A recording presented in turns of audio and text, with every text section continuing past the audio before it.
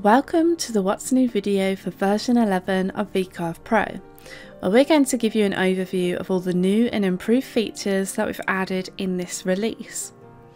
This video is intended for existing VCarve Pro customers who have recently upgraded to the latest version and only includes details of the incremental changes and enhancements to the previous version of the software. If you are new to VCarve Pro, then this video probably isn't the one for you. Instead, please take the time to watch the extensive support and tutorial videos provided with VCarve Pro to help you get started.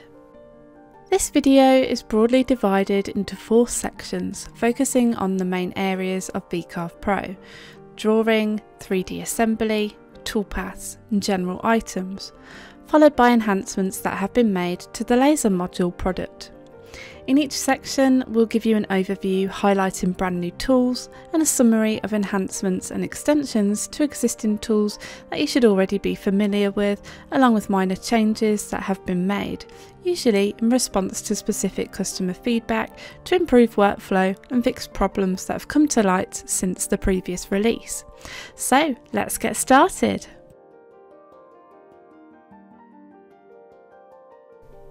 We've introduced a new option in the Set Size tool to allow you to resize vectors within a selection on an individual basis, allowing you to resize multiple vectors to a specified value or percentage, which is very useful for projects where geometry requires specific size changes, for example slots and circles.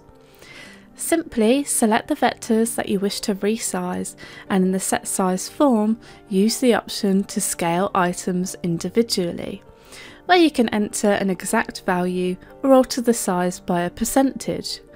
This option is the perfect solution to ensure that we can easily alter the size of multiple parts to work with different material thicknesses in slot together style projects.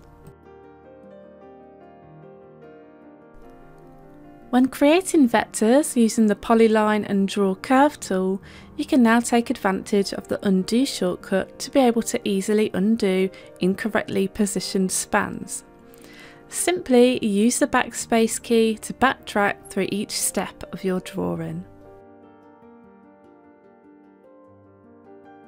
In various text entry fields within the software, spelling errors will now be underlined in red, where you can locate the correct spelling from the right-click menu to automatically replace the incorrect word, ensuring that the software corrects you before you notice the mistake whilst machining.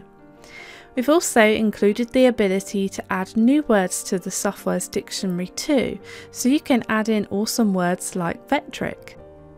You can remove unwanted words from within the Vectric dictionary, all at the click of the right mouse button. The spelling feature works within the Draw Text and Draw Text within a Box tools, as well as note entry fields for your project and within the tool database. The ability to spell check is also supported across the many supported languages that we have available, ensuring that spelling errors are corrected whatever language you're using. It's now possible to delete multiple layers from the right-click menu within the Layers tab and the Layer menu in the View toolbar, where you have the option to delete this layer, visible layers, invisible layers, and empty layers, providing you with plenty of options to quickly erase unwanted data from your layers list, all at the click of your mouse. When using the Edit Text Spacing tool, you can now adjust the spacing between all characters for the entire line in one go. To do this, simply press the Alt key whilst clicking with the left mouse button. This will bring all of the characters in the line closer together. And to increase the spacing, simply hold Shift and Alt whilst clicking. This spacing also works for whole line text that's on an arc or aligned to curves in your projects. This enhancement makes it quicker and easier to kern all of the characters all at the click of a button.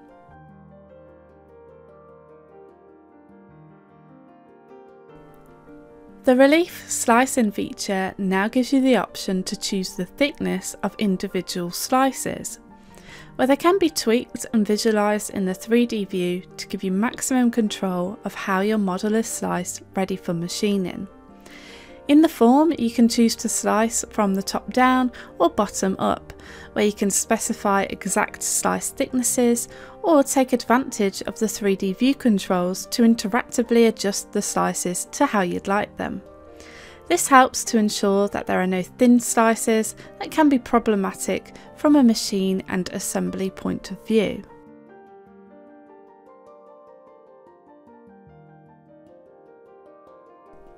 When nesting in the software, it is now possible to nest components across multiple sheets. We've also added the ability to nest both components and vectors simultaneously within your job, perfect for projects that have a combination of vectors and reliefs within them.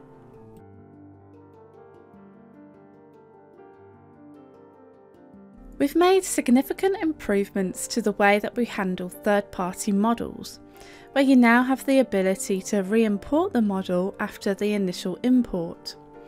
Once you've imported the model, simply right-click on any of the imported components and use the option to re-import, where the software will take you back into the import 3D model form where it stores the settings that you previously used, allowing you to make further adjustments without having to delete the imported model and go through the import setup all over again, giving you the ability to go back and make quick adjustments to get your model ready to bring back into the software. Rest machining is a technique which uses multiple tools to try and efficiently optimise machining time, material removal and the longevity of your tools. Within the 3D Finish toolpath, you now have the option to use more than one tool, with each smaller tool removing any remaining material that the previous tool was unable to machine. The rest machining technique can be controlled using the slider, where you can choose your minimum detail anywhere between a coarse and fine finish. This determines what areas are worth machining with the smaller tool. Rest machining can be used to help us machine 3D parts more efficiently.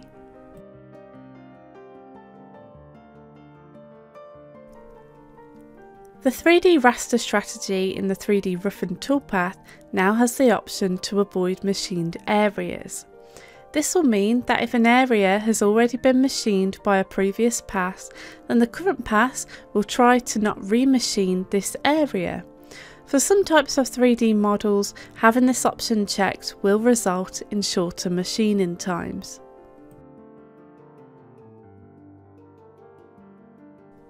When using the 3D roughen toolpath, there is now the option to specify a raster angle that no longer restricts you to the X or the Y axes, helping you to avoid scenarios where there is excess material left for the finishing toolpath and giving you more control over the direction in which your 3D parts are roughed out.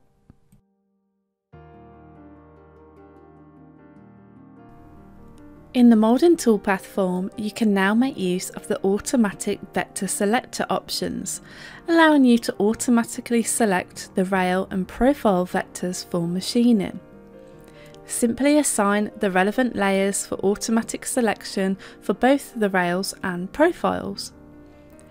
This also means it's now possible to save moulding toolpaths as toolpath templates, making their creation easily automatable for a much quicker workflow.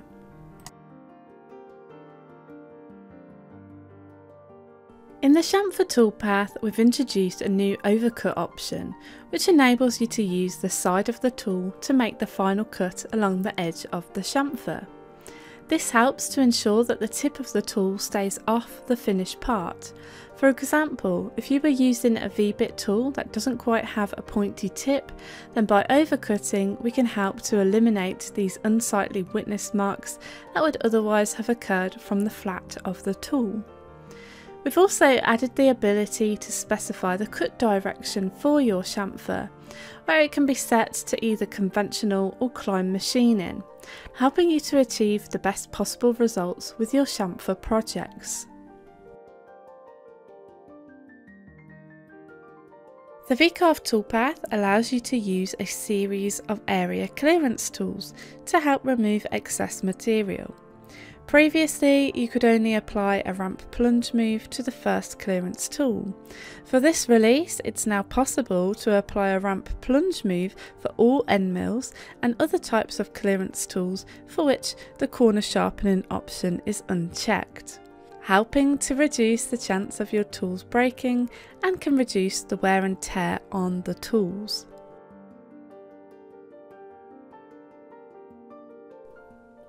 When pocketing regions using multiple tools, the software is now much more likely to skip the areas that have been machined with the larger tools. This helps to ensure that we don't cut more than we need to, and the smaller tools only machine away in places the larger tool could not get to, helping to reduce tool breakage, and in some cases this will result in faster machining times. We've introduced the concept of sheet creation and management to organise your work, where you can create sheets yourself and control them through the Sheet Management tab. Each sheet can now become its own self-contained project within the same project file, making it an ideal solution for when you're working on a project that requires multiple materials. The new Sheets tab lists all of the current sheets and allows you to create, update and delete them. You can create sheets of different sizes and thicknesses, as well as having the ability to control the material appearance for each sheet to help better visualize your toolpaths as part of the overall project. All sheets within a project can be managed individually or collectively, making it simple to resize or update a specific selection of sheets. This concept makes it much easier to manage your multi-materials projects all from within one single session. When nesting parts in a multi-sheet project, you can choose to nest to specific sheets all within the nesting form, with the ability to keep hold of your initial layout, ensuring that you can nest your parts to the appropriate sheets for machining but still have access to your original design, keeping it safe should you want to make edits to your original layout at a later date. Version 11 significantly improves the management of your CNC machine, its capabilities, for example rotary or laser add-ons, associated post-processors and default tool cutting feeds and speeds for a selection of materials. As always, our software is fully customizable for those who want to have full low-level control, but Vectric's new Kickstarter wizard can also help you get started with a set of tools with reasonable initial settings using our constantly updated online list of the most common machine brands and models. The Kickstarter wizard not only ensures that you have the right post-processors and machine configurations straight away, but the new management system also allows you to optionally stay up to date if relevant newer post-processors for your machine are released in the future, all from within the software. When working in a two-sided project, you can now take advantage of the new option to swap sides right from the edit menu, where the software will swap over all of the content that is on one side of the project to the other, making it much easier to swap over your project data at the click of a button.